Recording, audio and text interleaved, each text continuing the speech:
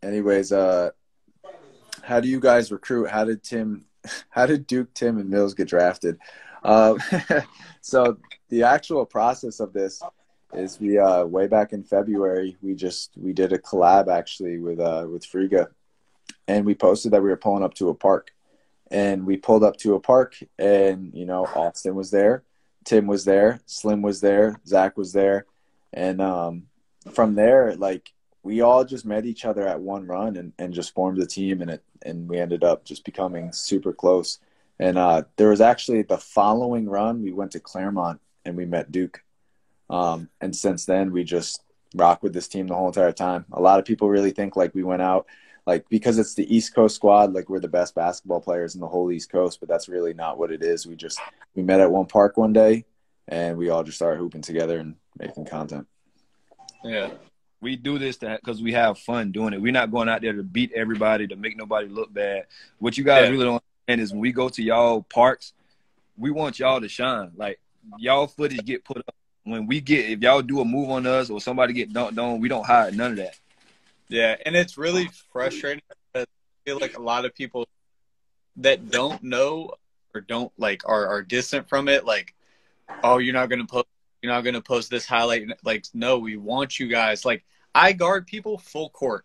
You think I don't want you guys to like do what? Like, you know what I'm saying? Like, I know I'm gonna get rocked in the open court. If I wanted to really be stingy, I could just hide behind.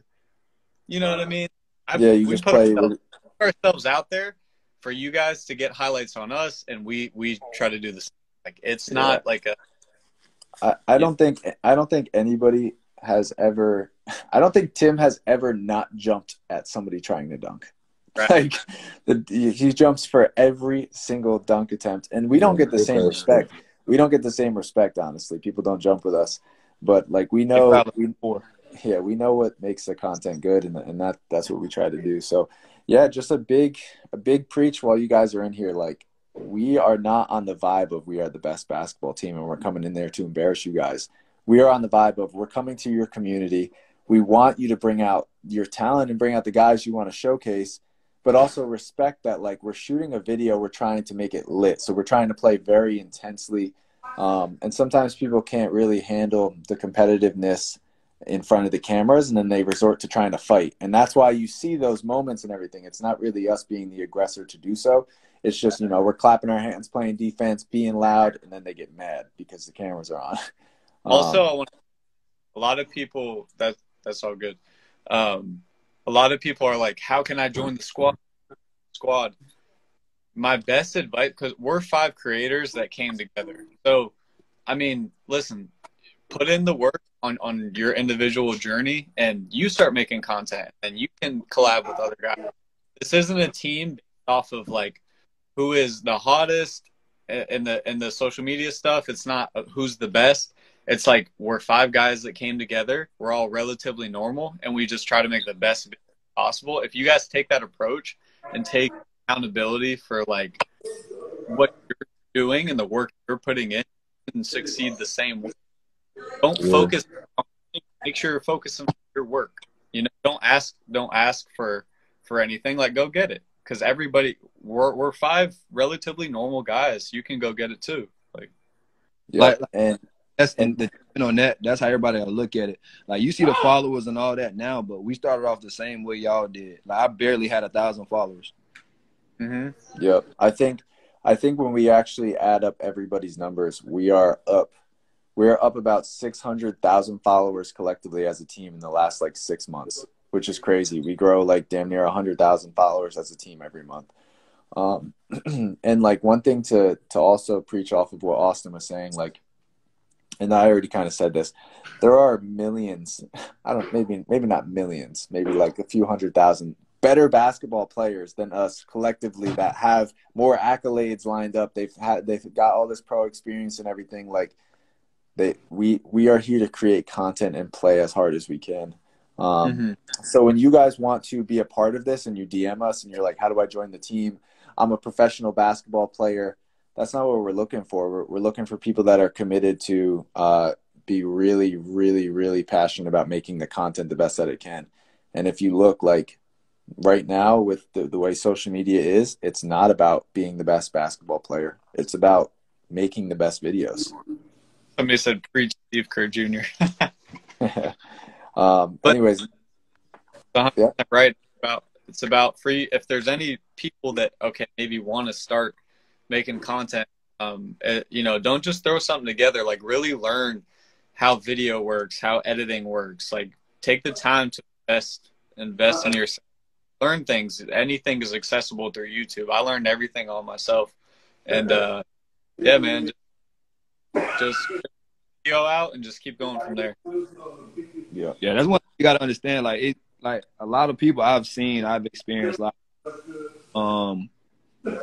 you're not close to you, they see you doing it and they're thinking, okay, yeah, I'm just gonna start a YouTube channel and just views and subscribers is gonna appear. You have to work in. You want to be a content creator, influencer. That's what it starts with, and then once you get that down pat, you got to be entertaining. Yep, and being in this business, like, I hope people don't think that we just pull up to a park and play, because that is the smallest part about everything. The commitment that we take for our own brands, setting up these runs, traveling, paying the money to do so. You know, there's so much. And 3 days, I had time to play basketball because I'm doing some things on my side, but it's you know, we're not pros. Maybe we could play pro, but like I said, I feel like there's, you know, if you work hard enough, you can do the same. So, yep. That's pretty another question. Let's see. Who's the glue of the team? Good question. Probably, if you count, I mean, as a player, like, are we talking about players? Yeah. Go ahead. Talk about players. Brought all of us together. So. Yeah. I'm the glue. Thank you, Austin. But for the team, I really don't think there is one glue, because because we are really good at picking each other up when, you know, if somebody's having a bad game week, somebody else turns up. That's facts. Yep. Let's see. When are you coming to Philly? I think it's getting a little bit too cold right now, so we're gonna have to hit it next year. Unless we do something indoors, but we're really just looking to keep with the street ball stuff, because that's what's important.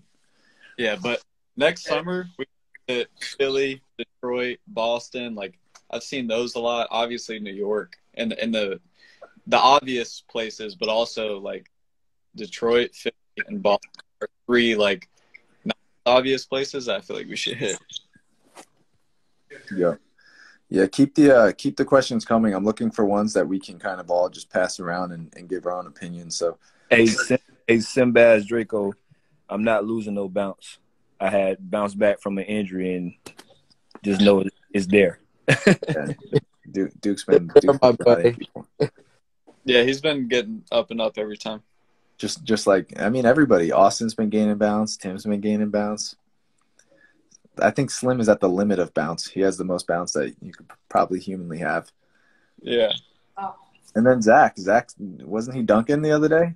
Zach got 2 dunks in the indoor run. I'm waiting on the footage, but he definitely did it. He did it in front of us on a legit rim. So I don't want to hear no, it was low, any of that. He dunked it.